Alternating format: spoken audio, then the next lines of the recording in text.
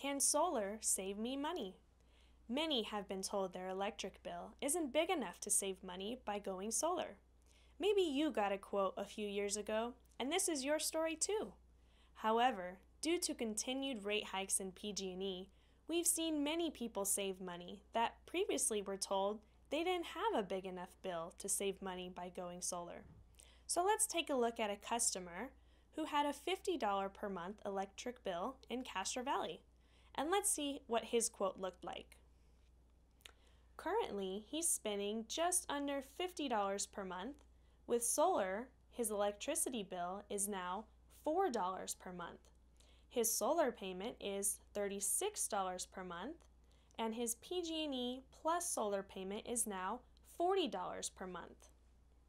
That means going solar saved our customer about $10 per month.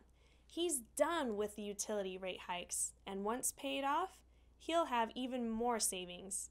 Maybe it's time you got another quote. Go solar, save money.